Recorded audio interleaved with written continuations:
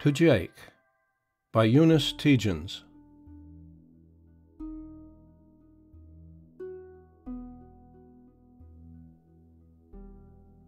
You are turned wraith, your supple flitting hands, as formless as the night wind's moan, beckon across the years, and your heart's pain fades surely as a stainèd stone.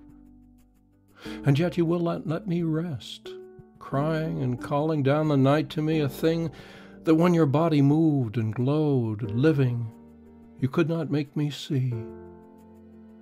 Lean down your homely, mist-encircled head, close, close above my human ear, and tell me what of pain among the dead. Tell me, and I will try to hear.